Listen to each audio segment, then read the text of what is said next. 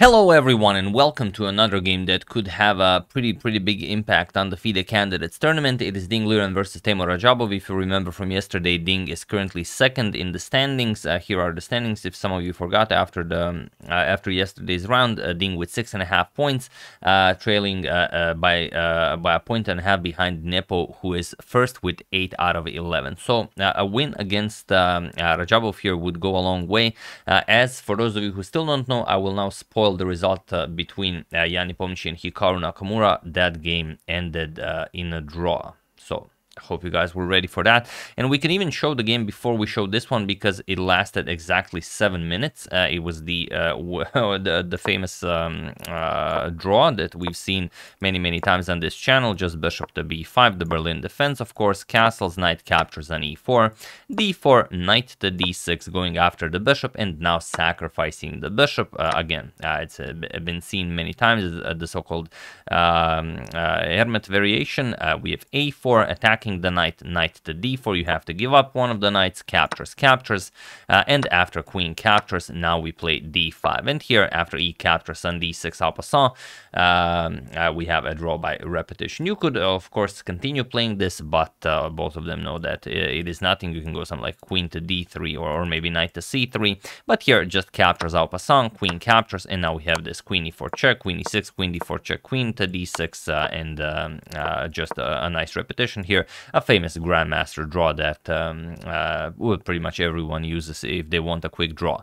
So a draw was what both Nakamura and Nipponishi were interested in. Nepo, as he's leading with such a huge margin, he doesn't want to risk anything, and Hikaru also doesn't want to risk too much because a second place might also mean a shot at the title, since Magnus still has not decided if he's going to play. But okay, that's about that game. Now checking out this one, we even have a nice photo of it. There you have it. Ding with white against Radjabov with black. Radjabov, as usual, wearing exclusively black. He only wears black as far as I know. And the Ding wearing the exact same thing he wore yesterday, as he won a very nice game. So why change anything? Chess players are superstitious like that. Now, getting back to the actual game, Ding with the white pieces opens with d4. He does not go for the English. He goes for the queen's pawn opening. Knight to f6. We have c4, e6, knight to c3, and now bishop to b4. Radjabov goes for the Nimzo-Indian defense, and of course you know that good things happen when that happens. So e3. Queen to c2 and d3 are the standard replies. Ding chooses the e3 one, castles, and now bishop to d3. Going for the bishop attack, we have d5, c captures, e captures, and now a3. Already Ding mixes it up a little bit. Knight f to d2 is the to e2 is the standard move here that pretty much everyone plays, but he goes for the somewhat rarer a3, challenges the bishop, bishop back to d6, and now queen to c2. Puts pressure on the h7 pawn. We have knight to a6 by Radjabov, and now knight g to e2. We have c5 striking in the center, and now we have the exact position that already happened, but it happened almost 100 years ago, 90 years ago to be exact, in 1932, between Paul Joner and Efim Bogolyubov, where the game continued with d captures on c5, and Bogolyubov lost that game. But here we have bishop captures on a6 by Ding, and it is now already, as of move 10, that we have a completely new game. So b captures on a6. Radjabov now has a shattered pawn structure here, but you know from practice that this usually doesn't yield all that much.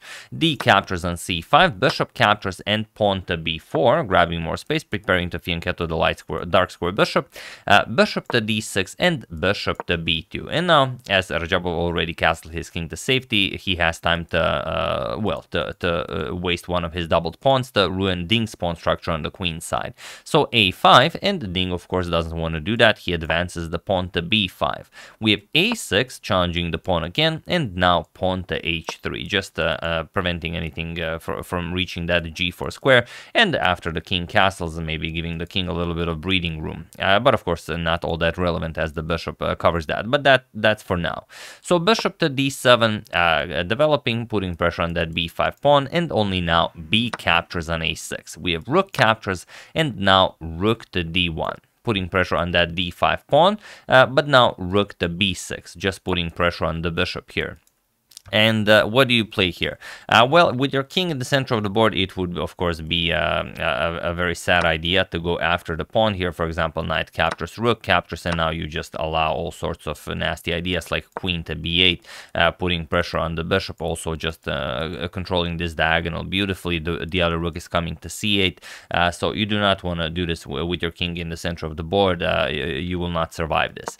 So bishop to a1 is a move that should be played here. But okay, Ding plays rook to d2, and now it's gonna be a little bit difficult for him to play this. Here Radjabov plays rook to c8, even though the queen belongs on b8 and this rook should come to c8, but even with this well, sort of a move wasting position, Ding's position is so bad already that Radjabov can even afford to waste a move like this. So queen to c8, we have f3 by Ding, also a very interesting choice here.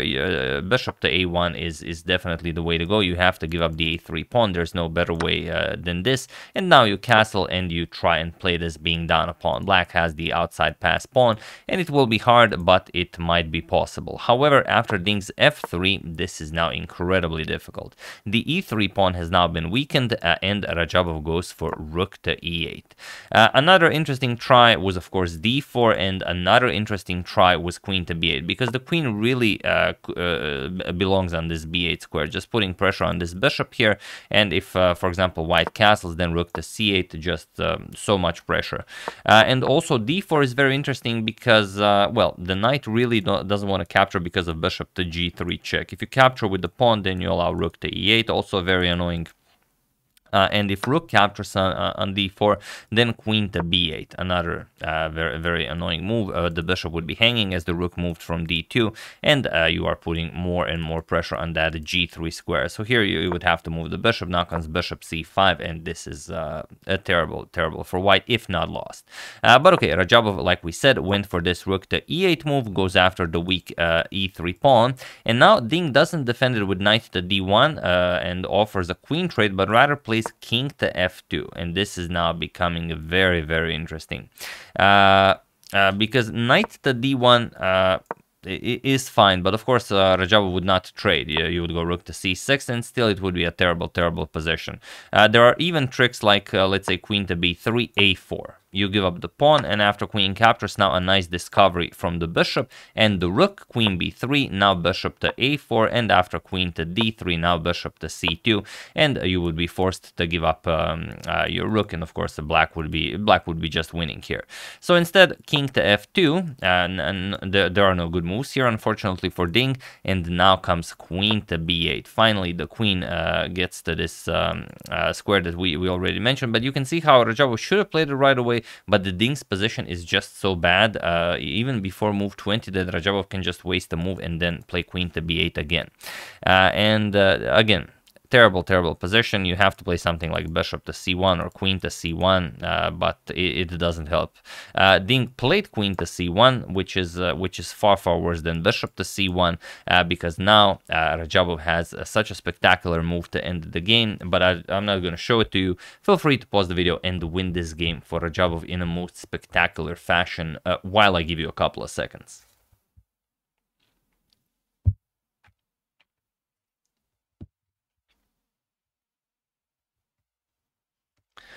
So for those of you who were able to do it, congratulations on playing any move, because pretty much any move wins here, like d4. But for those of you who found the absolute brutal rook captures on e3, congratulations, you are an extremely precise player.